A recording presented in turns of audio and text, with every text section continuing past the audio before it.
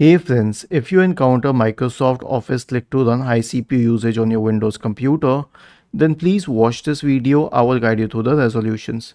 So we will stick to two resolutions. The first one is to restart the Microsoft Click to Run service. Search for services in the Windows search bar and go to services. Scroll down to the Microsoft Click to Run option. Okay. And Microsoft Office Click to Run, right click on it and then select restart. Okay, it will need a while to restart and then it will fix the problem in 90% of the cases. The next one is to repair Microsoft Office. So right click on the start button and select settings from the menu.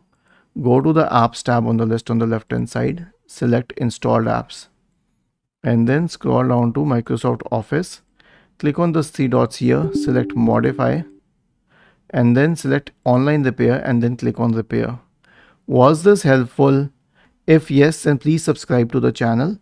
If not, then let us know in the comment section of the video on how we could help you further. Thank you for watching this video and have a nice day.